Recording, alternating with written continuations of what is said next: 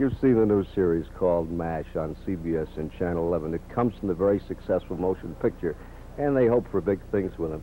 Principally with these interesting chaps in the background who are barely managing to stay awake during the course of the interview.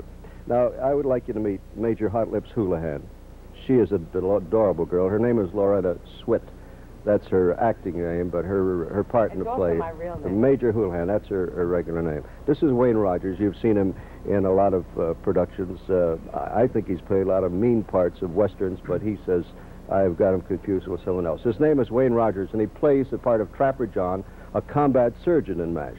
Now this well-dressed dude here, please, don't touch him. At any time during the interview? McLean Stevenson, the untouchable. He is Lieutenant Colonel Blake, and he is the commanding officer, and they say that you're nervous in the part. What does that mean? Nervous. Milton, may I ask you a personal question? Why are you wearing a hairpiece that the net shows on it? This is a big market, dummy. Hundreds of thousands of people are out there watching you this morning, and you're wearing a $4.98 hairpiece where the net curls and the brown stuff's running down. He just graduated from the Don Rickles School of Friendship, this man, didn't he? Now I'd like to play the entire New World Symphony on my rake. Will you show and I them don't want to be interrupted, or I'm going to smear your glasses and tell everybody you wear a dress. Why do you laugh at him, Wayne, please? Because he's funny. You laugh, right? Very good, Mr. That is the New World Symphony, by George. It is. I thought you were a dummy. Sir, in addition to being president of the Wayne Newton Fan Club, I am a college graduate. Might interest you to know, too, and you folks out there getting your clothes on and getting to work. Hurry, kids. Don't forget the jockey shorts, Johnny. I used to do a show like that, boys and girls thing, have a dressing race. And then they thought I could see them dressing.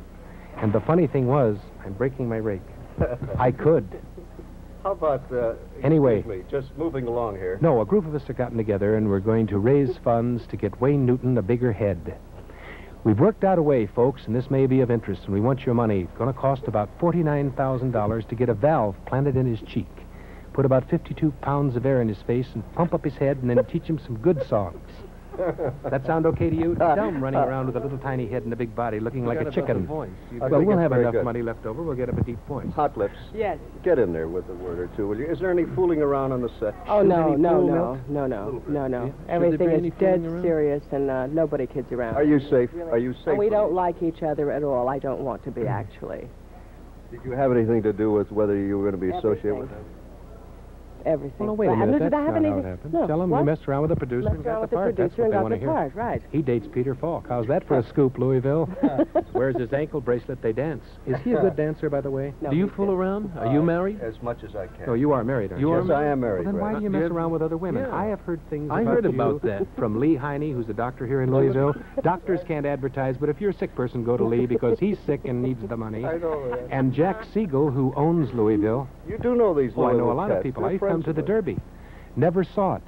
Had 403 mint juleps and never got out to the track.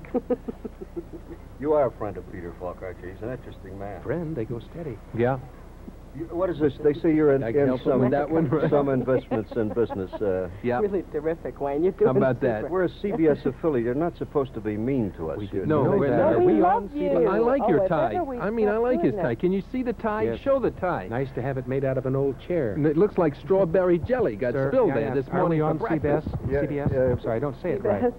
right. These are Japanese caps. Get a close-up on these.